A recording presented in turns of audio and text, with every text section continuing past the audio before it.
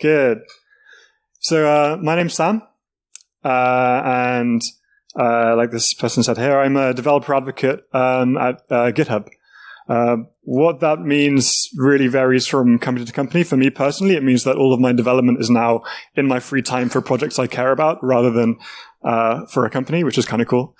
And I'm doing other stuff for my day job. I joined GitHub only a couple of months ago as part of an acquisition of my company, which is still kind of exists, called Semel. And before I was a developer advocate, I was the lead developer for LGTM.com, which is bringing Semel's tools to open source projects. And I started that in about 2014 and was a developer for 3.5 years there. And today, my passions include open source, security, privacy, cryptography. For a little while, I was one of the contributors to the Signal's Android and desktop clients. I'm also super interested in vulnerability research, code quality, and lighting. Most of my projects on GitHub are actually like lighting control and synchronization with music, that sort of stuff. That's my Twitter and GitHub handles. They'll be on all of the slides in case you want to take any pictures for your own, for yourself. So before I start, I'm interested in knowing kind of the distribution of different expertise in the room. So raise your hands if you're involved in software development as a developer or maybe an application security team or your company creates software. Cool. Good number. Raise your hand if you're an independent security researcher. Maybe you go for bug bounties, that sort of thing. Okay, couple. Cool. Raise your hand if you work for a security consultancy. A few of those. Cool. All right. Pretty good, good mix. So today I'm going to start off with a short story. It's a story of many bugs, and it begins on the 7th of September, 2017, when my colleague Mo discovered a vulnerability in the Pivotal Spring framework, and he privately disclosed it to Pivotal. Now, the nature of this bug took advantage of something called the Spring expression language, which allows you to describe sort of Java accesses using a string. Now, it's mostly intended to be used as an internal tool for the framework itself, but with this particular bug, there was data from HTTP requests that flowed to one of these strings, and you could actually do arbitrary remote code execution on certain configurations of the Spring framework. So we reported the bug, and a little while later, the 21st of September, Pivotal made a public announcement where they had patched the bug and recommended that everyone updates. So when Mo actually had a look at the announcement and the patch, he discovered it wasn't actually complete. They were still making the same mistake somewhere slightly different. So he created a new POC that took advantage of the new code path and sent that to Pivotal. A little while later, Pivotal made a patch, but they didn't make it public yet. They wanted to double check that they got it right this time. So they sent it to Mo, and the next day he sent them a new POC. It was still vulnerable. They, at this point, realized that this approach that they were taking wasn't really working. So they took some time to actually refactor that part of the codebase completely to completely remove that type of vulnerability. And on the 25th of October, published that refactoring again, recommending everyone to update. Now, good thing for Mo is he got a couple more than just one CV out of this, so that's kind of cool. I'm going to talk about a slightly different story. This one's about Apache struts. So similar to similar to Pivotal Spring, Apache struts has this language called OGNL, which allows you to, using strings, describe accesses to Java objects. And if you can execute an arbitrary OGNL string, then you can have remote code execution on a Apache Strut server. Now, on the 27th of April 2016, there was a vulnerability where HTTP data flowed to an OGNL string and allowed remote code execution. So this was announced and patched and fixed, as you would expect. Then on the 12th of May 2016, someone discovered a different vulnerability where user data was flowing from a HTTP request to an OGNL string and allowed remote code execution. So they patched it and they fixed it. 20th of June 2016, Another remote code execution interpreting user data as an OGNL string. 19th of March 2017, interpreting user data as an OGNL string. And then again on the 22nd of September 2017, and then on the 24th of September. So there's also only a limited amount of space I have on the slide, so I haven't actually included all of them. And there are another 10 CVEs that are all the same vulnerability, interpreting user data from a HTTP request as an OGNL string, allowing for remote code execution. So we have a little bit of a problem here. And it might seem like I'm just making fun of these two open source projects in particular, but these kinds of stories are common across the entire industry, in open source and closed source software. And it's not just small companies either. So for example, Apple published the source code for a part of Mac OS and OS X called the XNU kernel, which is understandably a core part of it. And Kevin Backhouse, one of my other coworkers, found a vulnerability in a component called the packet mangler. So he sent the vulnerability report to Apple with a POC. They fixed the vulnerability. They pushed out an update.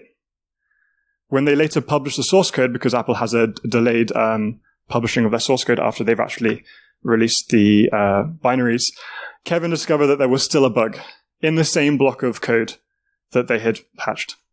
So he sent them a new exploit that triggered that vulnerability, and then they had to later fix that in a later release.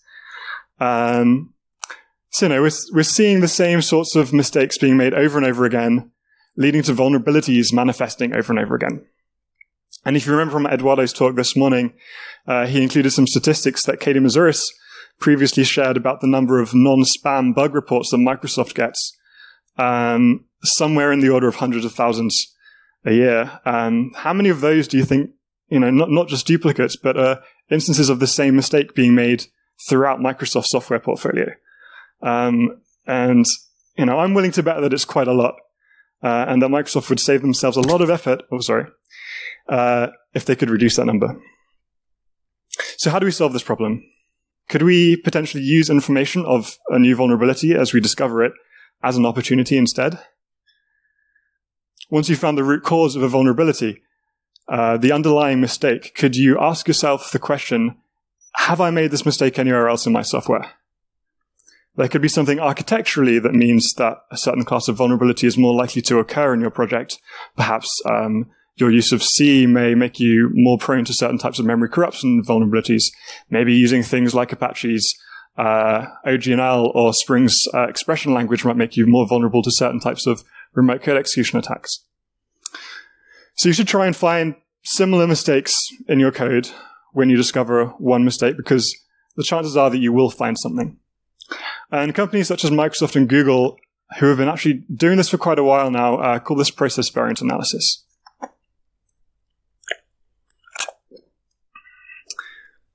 So here's a quote from a blog post by Stephen Hunter from the Microsoft Security Response Center. It says, after doing root cause analysis, our next step is variant analysis.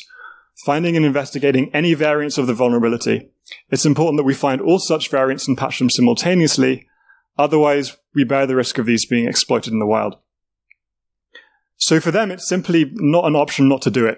It's a stage of their vulnerability response process that happens before making details of a vulnerability or patch public, so that they can patch the original vulnerability and all of its variants at the same time.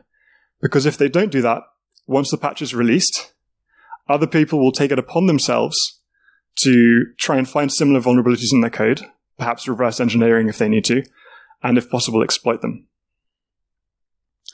So, how do you do variant analysis?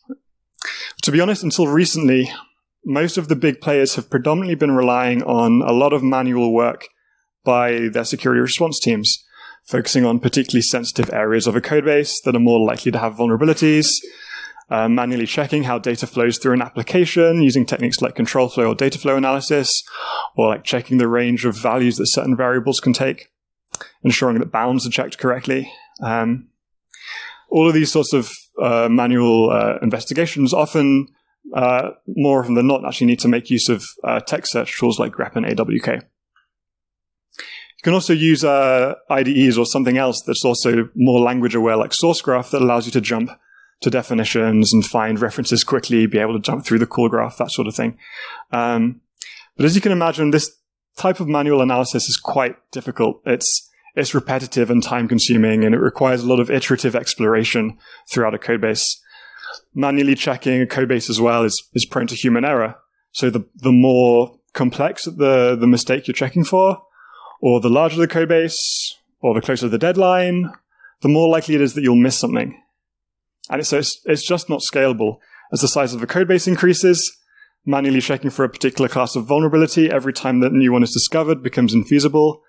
As your list of mistakes need to grow, or as your list of mistakes that you need to look for continue to grow, the list of things you need to check at code review also increases, making the code review process either much slower or inaccurate and insufficient.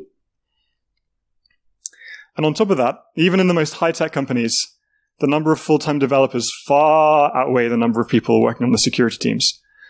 So how can we expect these security teams to actually keep up with all of the code being written by their developers? So what can you do if variant analysis is critical for you, and yet doing so is infeasible?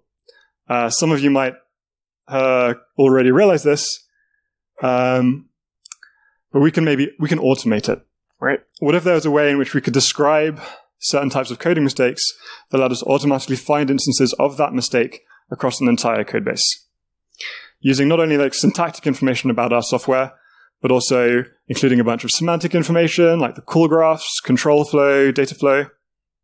We could then run these checks across our entire code base, run them across multiple code bases, and even run them continuously in the future to guard against repeating the past mistakes that we've made.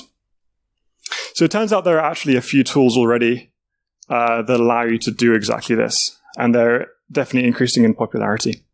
So Clang Tidy, for example, part of the Clang compiler, can be extended to write rules for C++ that take into account both syntactic and semantic information. Mozilla actually have a custom set of rules that they've written that run against every patch to Firefox that's submitted in Fabricator. And these are rules that every time they come across a new security vulnerability, they're like, all right, can we write a Clang rule for this? And they then go through the effort of actually doing so. And linters as well are starting to include more and more semantic information for their rule sets to use, particularly those that work with statically typed languages. There's also projects like Cosinal, I think. I'm not sure how to say it, for C.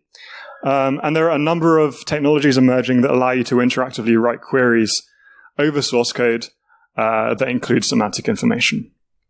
Including one solution by my company called CodeQL. You may have heard it before, called SamuelQL. We're actually in the process of renaming it.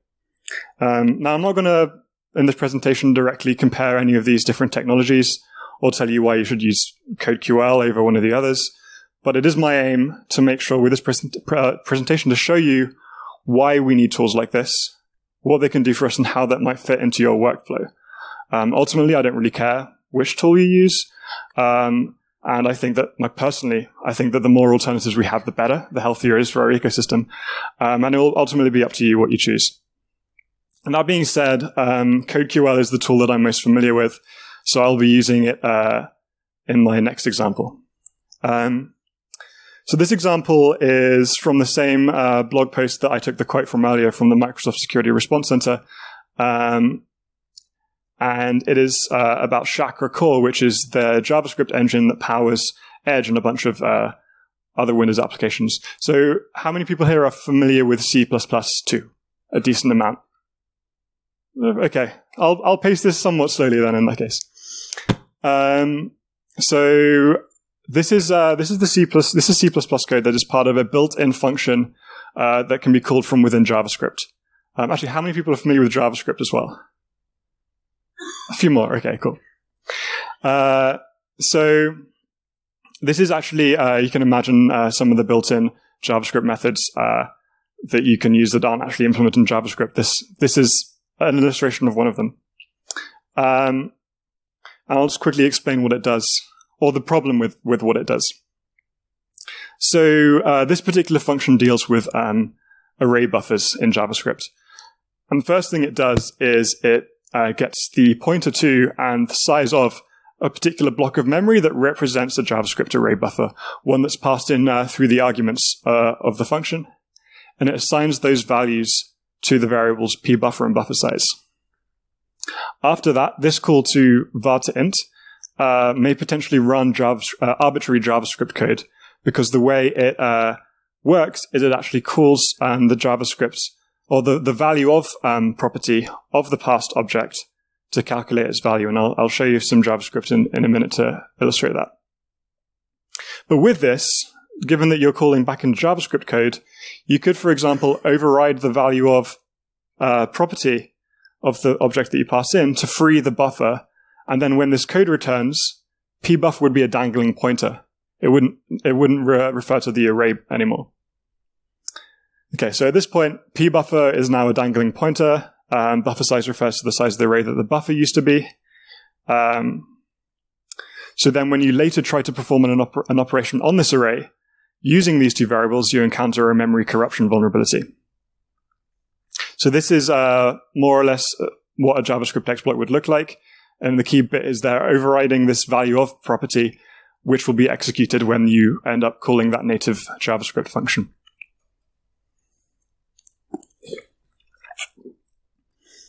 So when Microsoft discovered this vulnerability, they assessed it as critical, and they wanted to know if they were making any other similar mistakes in their JavaScript code. In their Chakra core code. So they wrote a query that describes the pattern of assigning a pointer to an array buffer, a pointer to an array buffer to a variable, and then calling back into JavaScript before using the pointer. And this is more or less what the query looked like. I've modified it a little bit to make it fit into one slide. And for anyone that's used a database query language like SQL, there'll be a few familiar concepts here, and I'll just step through and describe what the query is doing. So firstly, we have a from clause here that describes the list of relations that we're looking at. In CodeQL, you produce a database of the code, and then you write queries on top of that database. So we're just looking at tables of data. And in this case, we're looking at the variables in the program, assignments of array buffer pointers, which is something that's defined elsewhere, function calls, and accesses to variables, which is a read or a write to a variable. We then have a where clause that lists some conditions that need to be satisfied, and I'll jump into that in a second.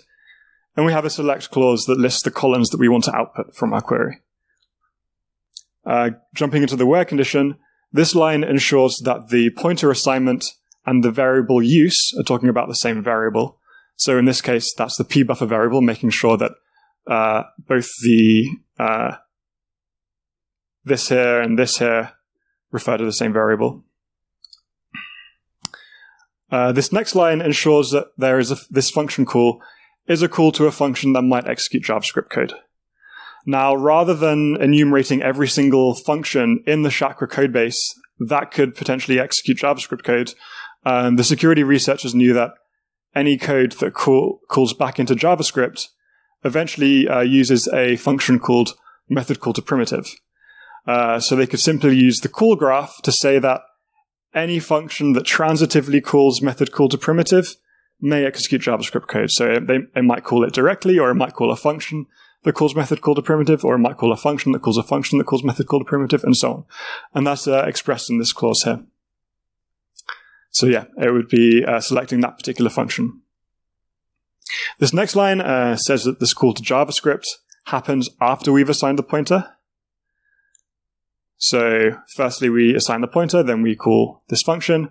And this final clause here says that the usage of the pointer happens after we call back into JavaScript code, which makes sure that the usage there happens afterwards.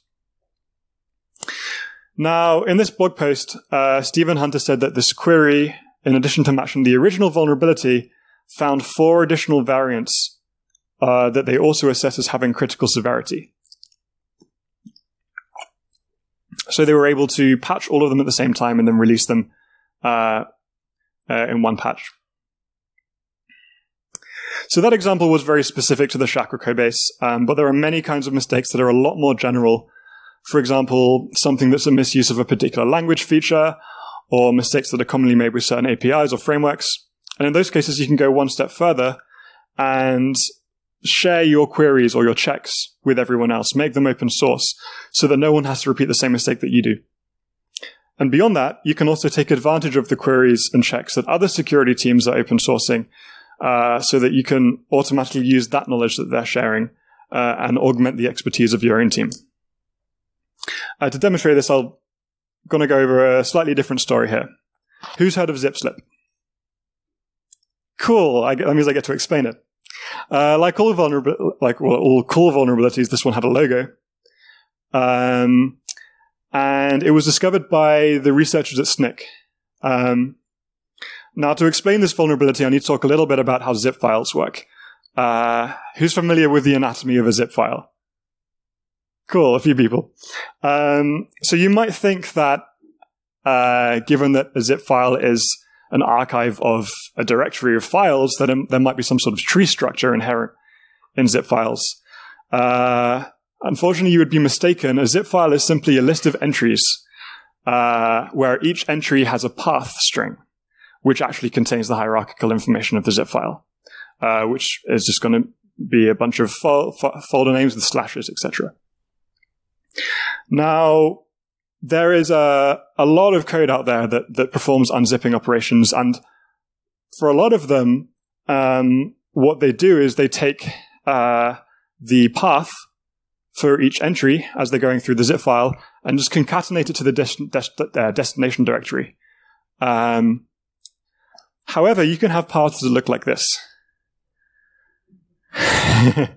The laughs of recognition there are definitely what I was hoping for. So notably, these have path traversal components, which allow you to go to a parent directory. And when you concatenate this with a particular destination directory, the operating system will resolve these to outside the target directory. If you are unfortunate enough to be running an unzipping program as root, someone could cause a lot of damage if they send you a zip file that's malicious that you then try to extract.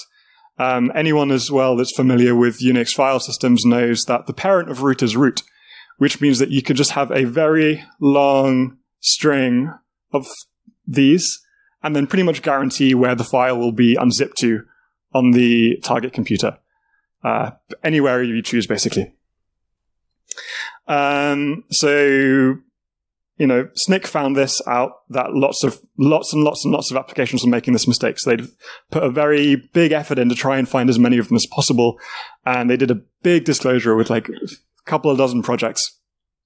Now, Microsoft also wanted to know, actually, before I go on that, here's an example of some vulnerable code.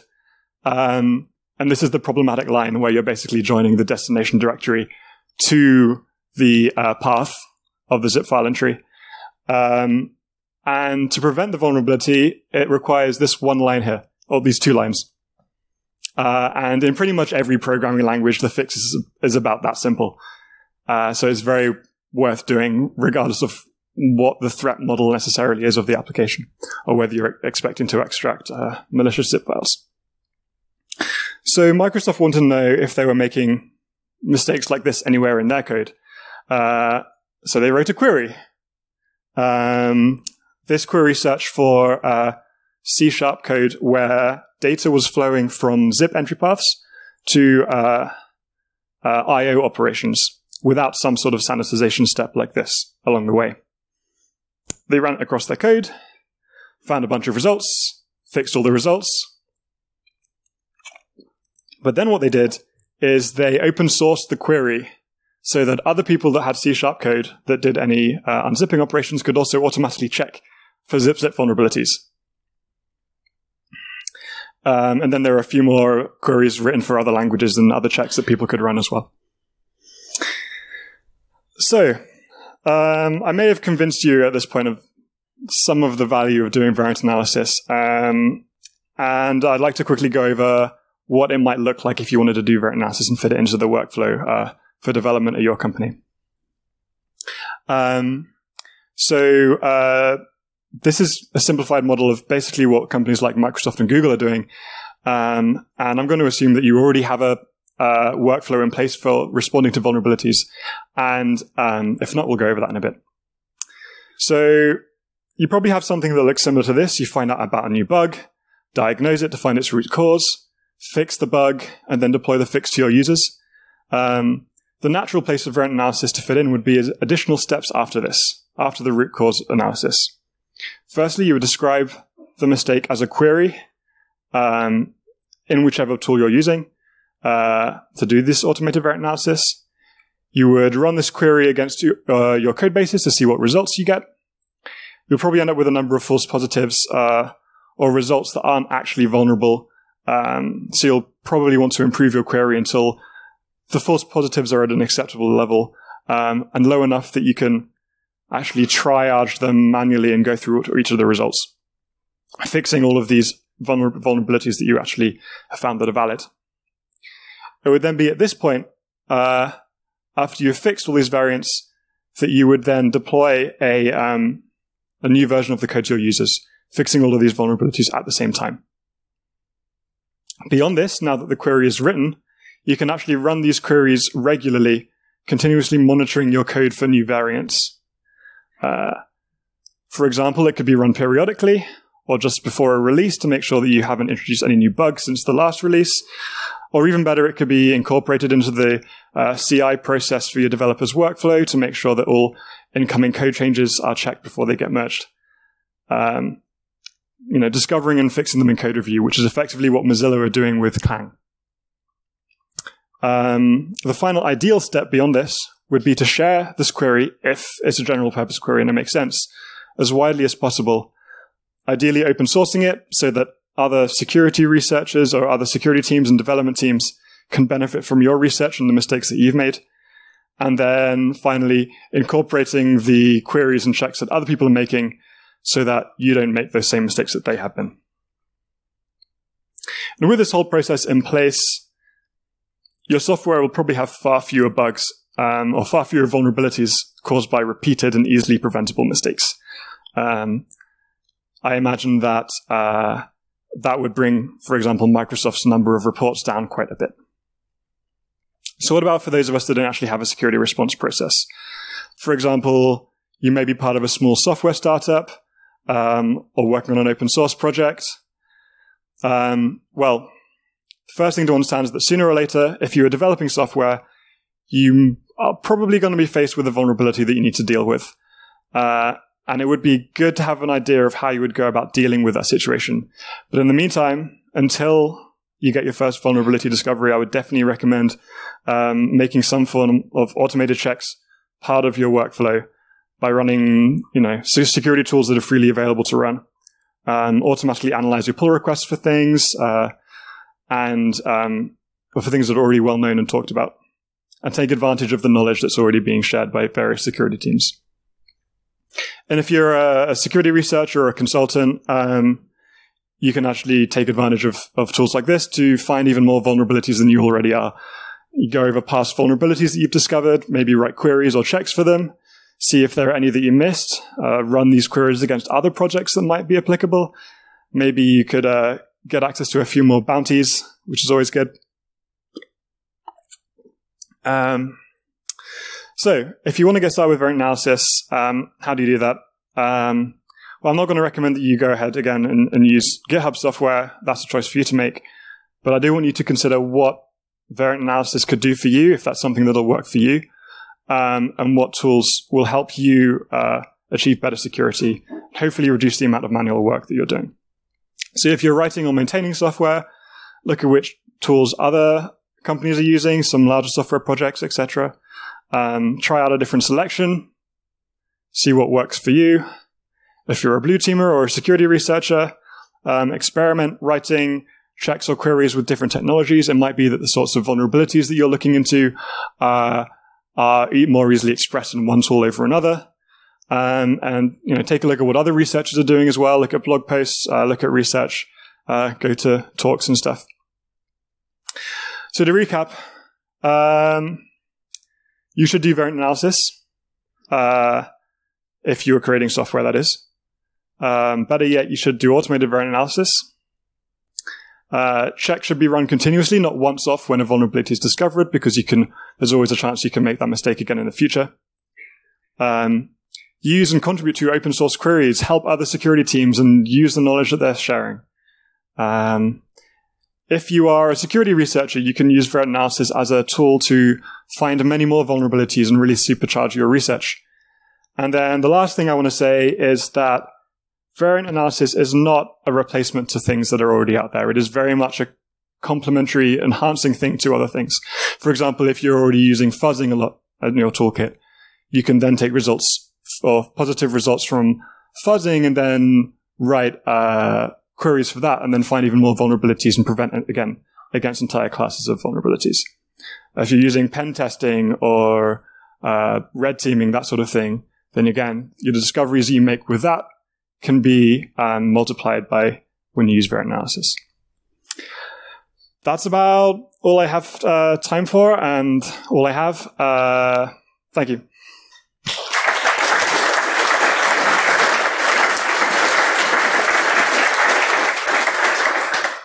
Thank you very much for your talk. We have time for questions.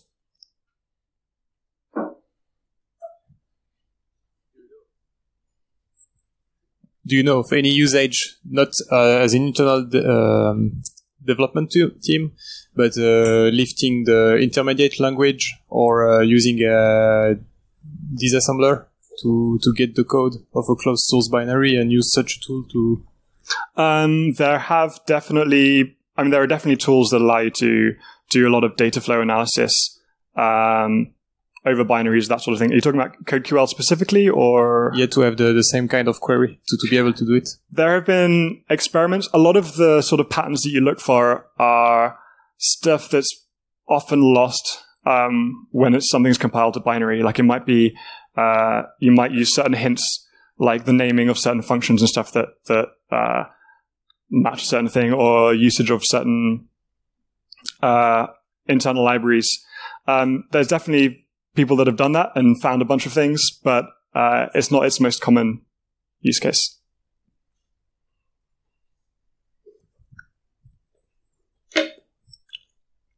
How do you assess that the external knowledge base doesn't introduce unknown vulnerabilities?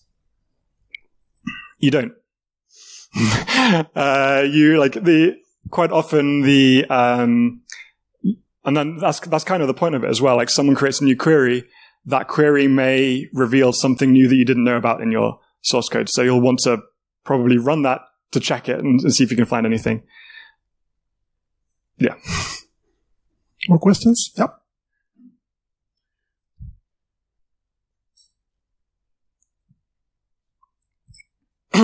Are there some tools that automatically generate queries based on patches and stuff like this? There are some tools. I think Consonel might do something similar to that, where I'm not sure where it's generated on a patch, but you can definitely describe patterns that also include fixes that can automatically generate patches. So it's kind of the other way around. I'm not sure if there are many tools that will do an analysis of a patch to work out what the vulnerability is. I think quite often with that, you might end up with situations where it's not general enough and will only end up finding just that particular patch and not similar problems. So that's always kind of when you're designing a check, that's always sort of something you need to consider, like how general purpose can I make this? Yeah. Yep.